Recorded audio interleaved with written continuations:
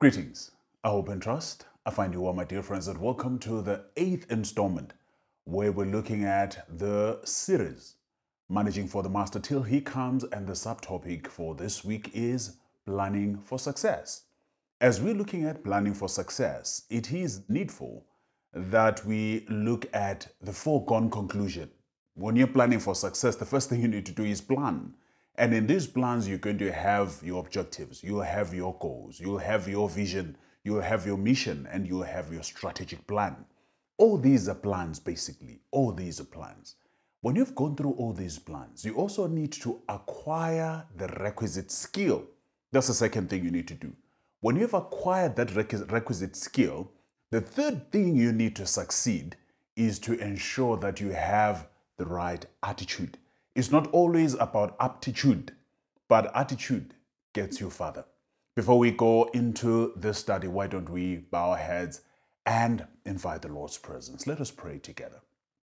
Kind and gracious Father in the heavens above, dear Lord, we want to succeed both in this life and be successful for the life to come. Tabernacle with us as we go through this study. In Jesus' name we pray and we ask, Amen.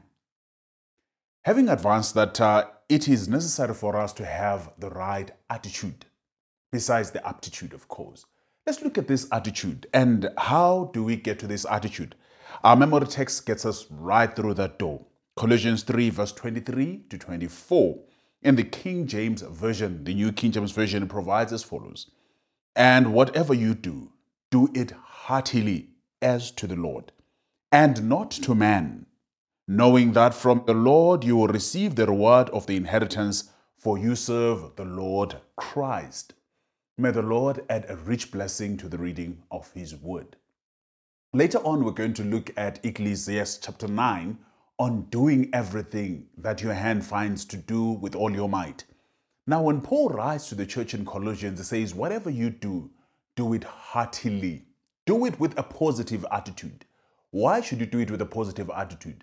Because you appreciate that you do not operate under fellow man, but you operate under God. You are doing it not to man, but you are doing it knowing that the Lord will give you the reward. So when we are out there, how do we begin to succeed? We need as Christians to come up with a higher standard. Our standard cannot be the ones that are set up by fellow men. Our standards cannot be the ones that are set up by the local regulatory authorities. Our standards have to be higher than those. So for any Christian who say, these people are on my case, they're giving me grief, they're always out to pick errors, they're always out to get me on the wrong. My friend, you're working way below par. That means your standard is at the level of fellow man. Your standard ought to be above that of fellow man. Go to the book of Daniel chapter 6. You know, these satraps, the princes and the co-governors have sought to catch Daniel in the wrong, and they fail to do so. And what do they say? There is no way we can catch this man except in matters of his God and the law. And they go on to seek to have an edict put in place so that those who pray are going to be arrested. And they caught him. They caught him in that aspect. But the issue we need to keep alive at the back of our minds is that when we operate above the standards of man and we operate as per the standards of God, we become beyond reproach. So this is the attitude. This is the attitude that already sets us on the plan to succeed. We need to operate above the standards of fellow men. Have a higher standard. Have a higher standard. That is non-negotiable. So even if we're going to go there and start complaining and saying, you know, the environment is not fair, the environment, the playing field is not level. Remember, Daniel was a slave. Daniel was a foreigner. How uneven can it get?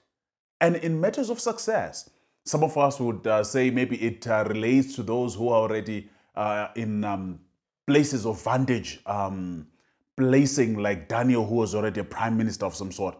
No, my friends. In matters of life, there are some things we cannot run away from. We all need money. We all need success. These are realities of life while we're still on earth. It is not evil to seek to succeed. It is not evil. It is godly actually, because God actually gives us how we can do this in His word.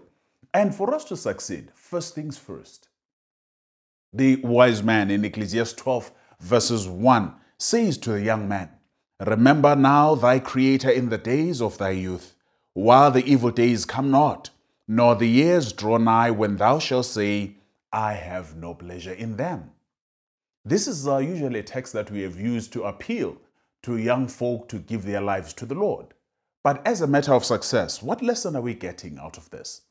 The issue that Solomon wants us to appreciate using modern lingo is that we need to have a high moral, ethical ground. You know, actually people now go to school. They do studies like in business ethics, professional ethics, religion and ethics. Why are we doing these? These are derived from Ecclesiastes 12 verse 1, so that in the days of our youth we can have that moral foundation. It is based on this morality that most companies are thriving, most economies are thriving.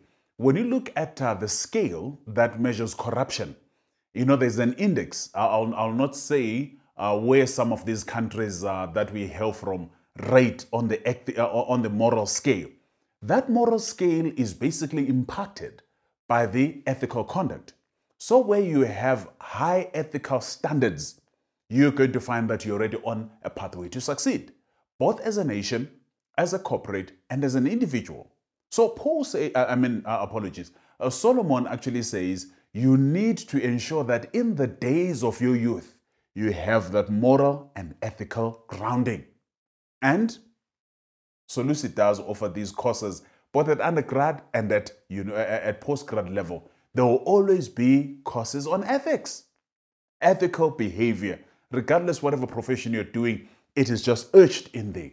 And the reason is very simple. You need it as a pillar to succeed. It's a stepping stone to your success, moral and ethical grounding. Let's look at the other thing that you also want to look at. We've looked at a positive attitude. We've looked at moral and ethical grounding. There's the other thing that is indispensable that you cannot avoid. A work culture. A work culture. You know, we have people, Shakespeare who says some of us are born with a silver spoon stuck in our mouths. There's some people who have endowment funds that have been set up for them. Trust funds are there. They don't need to work in their whole life. But this may not be the story for most of us. Some of us need to earn a living. Some of us need to work in order to meet the demands of survival in this life that we're in. So when we get to issues of working, what then should we appreciate? I did mention this. Ecclesiastes chapter 9, the verse is 10. What does it provide as in the King James Version? Whatsoever thy hand findeth to do, do it with thy might. For there is no work, nor device, nor knowledge, nor wisdom in the grave whither thou goest. What should we then appreciate? That, you know, number one, we are called to work. Pastor Nehemiah Piri did mention, he posted something interesting on Facebook. He says, this principle of I receive without getting down to work is not biblical and it doesn't work. We need to get our hands dirty. We need to roll up our sleeves and work. And whatever work that we are to do it with all our might. And later on, we're going to be looking at Jacob and Joseph and how they executed the work that was assigned to them. But here's the other thing that I want us to appreciate. As we do everything in our might, the Bible says there is no work in the grave where thou goest. It is either you're going to get to a time when you can work no more because you are dead, or you can work no more because you have retired. So our work is limited to about 40 years of work. Having done something like 18 years in HR, what I noticed is most of us, we do not prepare very well for retirement. And as retirement knocks at the door, you find people most frustrated because they did not prepare very well. They actually planned to work forever until Jesus comes. But this is not true. This is not realistic. You cannot be 65 years old and expect to work as agile and effective as a 25-year-old. Technology will see you out. Industrial advancement will see you out. Even energy itself will rule you out. So you need to appreciate there shall come a time when you are not going to be as agile, energetic, and as creative as you used to be. I'm beginning to realize it even now. At times I feel like I'm still young, I can still do this. But you can feel that, no, you're not what you were 17 years ago when you started working. You know, things are becoming slower. Things are becoming much harder. So when Solomon says, work with all your might, but remember, this work has a limit. So if you are to succeed, you succeed within the set period. You succeed within the 40 years. How do you then begin to succeed? When you are in the first phase of your work, you want to make sure you are acquiring skill. When you are in the last phase of your work, you want to make sure you are consolidating what you have and making savings for a time when you're not going to work and have that income. If you do it that way, you're definitely going to succeed. That is basic HR, basic HR. Now let us look at the other thing that you also want to appreciate about succeeding. You work if you have been blessed with a family for your children, basically.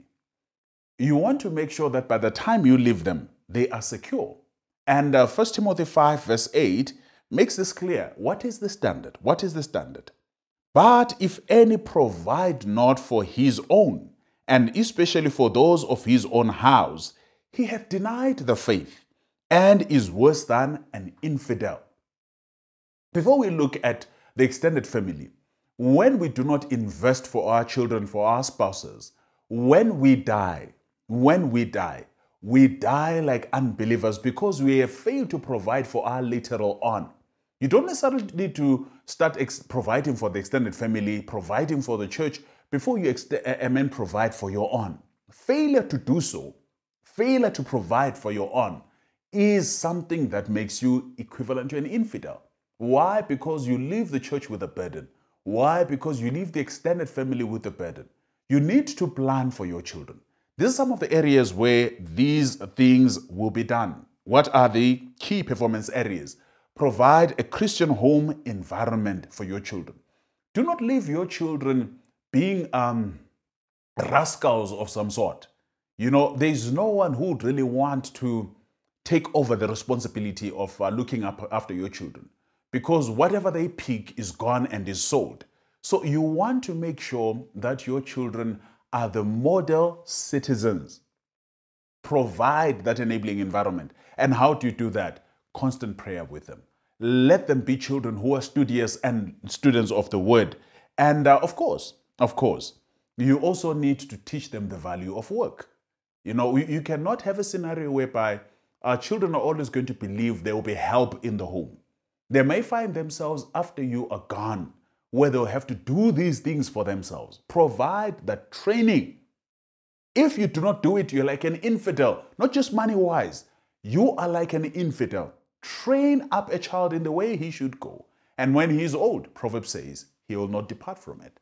Do they even know how to clean? Do they know how to cook? Train your children at a very young age so that they can be able to do this. And then, of course, provide a good education for your children. This is going to be expensive. It's not going to come in cheap, especially if you're thinking of sending your children into private education. And amongst these Seventh-day Adventist schools are not quite affordable. They're not within the range for some people. But you need to plan for the education of your children. When you give them good education, you give them grounding. Once they have that, here's the advantage. They are in a position to access certain opportunities. They're in a position to take some core curricular studies that are not in public education. And thereafter, they're able to get new career paths. So you need to plan well for this. And of course, even though it might be a touchy subject, do family planning. The more children you have, the more expenses you're going to have. This follows. So if you're going to have 5 of them and you want to send them to university, you're going to get to a point where 3 of your children, one is a freshman, other is a sophomore, the other is a senior. How are you going to meet that university bill? So let's think about those things. Let's think about those things. If you fail to do that, you're like an infidel. So it goes broader, it goes wider, it goes wider. You cannot run away from this responsibility. And here's the last thing we want to look at. What does the Bible say about succeeding? It gives us a counsel on how to go about this. And before we go into this counsel on how to go about this, I want us to go back to a positive attitude. A positive attitude. You know, there are some people who are quick to say, the place where I operate is toxic. Therefore, I will not perform. I will not do what is expected of me. Of course, but they always draw the salary. That one is a constant. They draw the salary, but they don't want to perform because they're saying the environment is toxic. So because the environment is toxic, does it mean one is then justified not to perform? One is justified to underperform? And of course, when you come to the Sabbath, you then want to tell people you are an Adventist, you cannot be at work? What happens from Monday to Friday? Are you really that worker who shows that you have a good attitude, you have a moral grounding, an ethical grounding, and you have the value of work in you? Now let's look at these two characters in brief and in passing. Jacob has fled from his brother Esau, so he's a fugitive. And he domiciles with Laban. While he's there, Laban takes advantage of his nephew. Number one, cheats him when it comes to marriage. Number two, he makes him work for him. And while he's working, the herd begins to increase and he wants to swap it. And, you know, there is no peace there.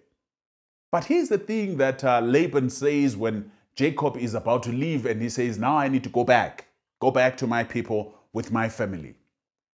Laban actually confesses that no, the Lord is with you. And because the Lord is with you, he has blessed you and my provisions have increased. Tarry with me. If you were to work for an opportunist, someone who's taking advantage of you, while they are at it taking advantage of you, will they see the Lord in your work? That's the challenge I want to place to you. When you are being taken advantage of and you are being tossed from pillar to post, can people still see God in your work? And then secondly, you also want to look at Joseph. You know, the brother issue. One is running away from the brother and the other is sold by the brothers into captivity. He is now in the house of Potiphar, where he's a slave. He does not have many rights or any rights at all. But he distinguishes himself as a person who is led by the Holy Spirit. And Potiphar, whom I believe is an unbeliever.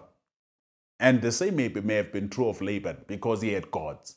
Now, Potiphar acknowledges that, you know, the way the Lord was with Joseph led to the increase in his holding until he promoted Joseph. Now, Potiphar is a slave driver, a slave master. Even though he is promoted, he's a promoted slave. And some would say he was not free in any case. He was just an extension of the slave master. But that aside, even if you're working in deplorable conditions, are you worth promoting? Those who are driving you like a slave, will they say at the end of the day, the Lord was with Joseph? The Lord is with MK. Even though we're victimizing him, the Lord is with him. So how do we then succeed? You know, what we employ is skill. What we promote is work attitude and work ethic. That's what we promote. So when you get to Jacob and you look at Joseph as well, what is promotable in their conduct is the work ethic. Those who are there and next to them just have to realize that you need not open your Bible to evangelize. If you are in a workspace, if you are in service delivery, people must say, this man is with the Lord. This woman is with the Lord. And how many of us can get that kind of an accolade? Now let's look at God's counsel. 7 issues are raised and I'm going to mention them in passing here. And this is counsel. Do not walk in the counsel of the ungodly. What is the first thing you need to do in order to succeed? Number 1, develop a spending plan. Financial financially. Develop a spending plan. Don't just say, when I get money, I'll figure out what to do with it. Go out to get money so that you can do something that you've already known what you ought to do. Look at Proverbs 27, verse 23. And then when you have that money, point number 2, spend less than you have earned. Determine to live within your means.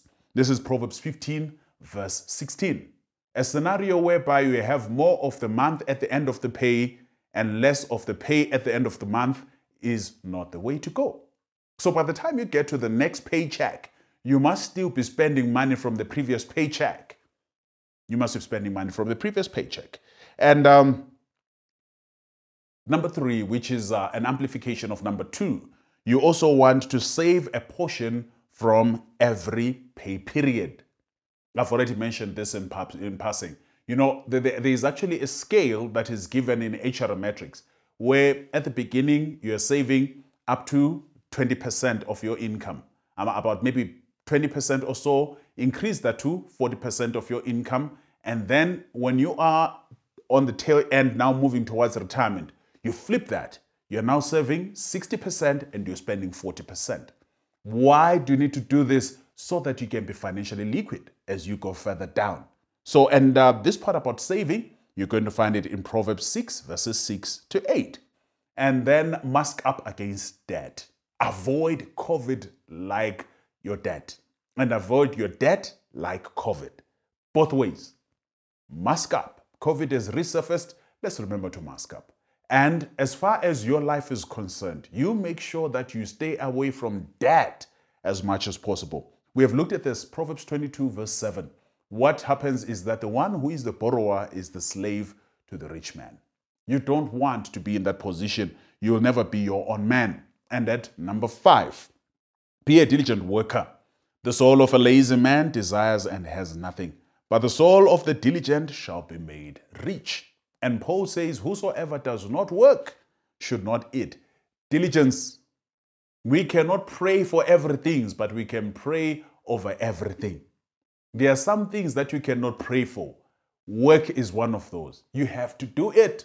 You cannot pray for things to happen. You do them.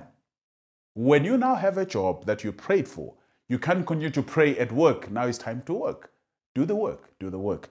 And then in order to appreciate that all things come from God and from His right hand, you need to be financially faithful to God. Return those tithes and give an offering.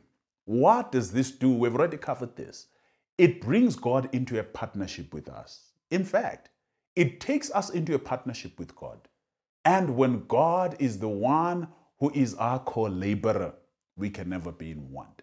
We are always going to achieve and we're going to excel.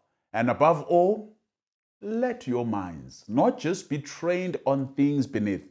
Lift up your eyes, for your redemption cometh from the eastern side. Let us have our minds on the heavenly. Let's not just look at success in the earth space and down here. If we are going to succeed down here and lose everything in the kingdom to come, what shall it profit a man to gain the whole world and lose his own soul? So let us remember that our greatest success is to meet the Master on the day of reckoning and give an account and say, Lord, I had 1 talent, I made them 2. I had 2, I made them 4. I had 5, I made them 10. Our talents on this earth and how they are expended is a reflection of what shall become of us as we seek to access the kingdom to come. If you have not looked at unto the list of these, I'll recommend that you look at the previous installment and appreciate that when you use these talents, we are to grow them for the Master and we are to be ambassadors for the kingdom. My dear friends, I hope you have benefited from this study. May the Lord prosper you and succeed in the spaces and endeavors that you have gone into. May He lead, guide, and protect. And above all, increase your spheres of influence. In Jesus' name, amen and amen.